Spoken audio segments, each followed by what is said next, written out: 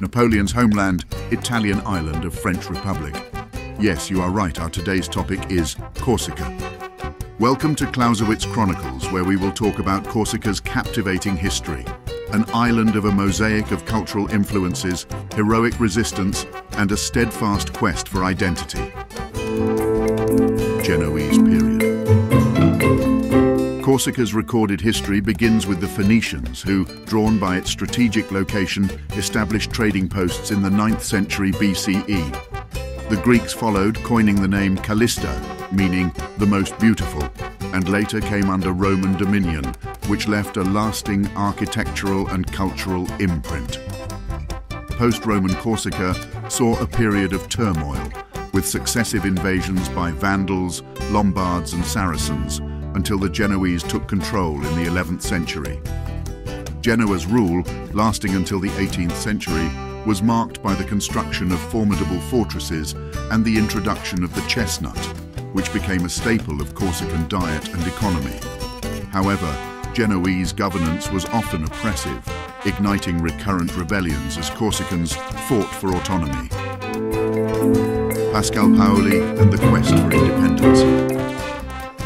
The 18th century heralded a defining era in Corsican history with the emergence of Pascal Paoli, a figure synonymous with Corsican nationalism. Under Paoli's leadership, Corsica declared independence in 1755, drafting a constitution that was among the first to advocate democratic principles, including the right to vote for women. Although this period of self-rule was short-lived, it ingrained a strong sense of identity and resistance among Corsicans. French annexation and modern Corsica. Corsica's quest for independence was quashed when France purchased the island from Genoa in 1768, leading to the Battle of Ponte Novo and the eventual French control in 1769.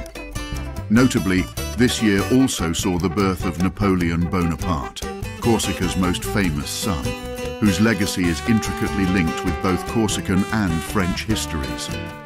Under French rule, Corsica faced challenges of integration and identity preservation. The 20th century, with its world wars, brought significant changes. Corsicans played pivotal roles, demonstrating their loyalty to France. Yet the post-war era also saw a resurgence of nationalist sentiment, advocating for greater autonomy and recognition of Corsican culture and language. Today, Corsica enjoys a degree of autonomy within France, balancing modern influences with the preservation of its rich cultural heritage. The island remains a blend of its turbulent history and natural beauty, attracting visitors from around the globe and standing as a testament to the enduring spirit of its people. The history of Corsica is a narrative of resilience, cultural richness, and the unyielding desire for self-determination.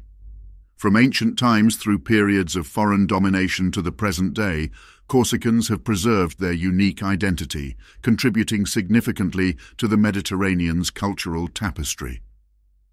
Corsica's history teaches us about the power of cultural endurance and the complexities of identity in a changing world.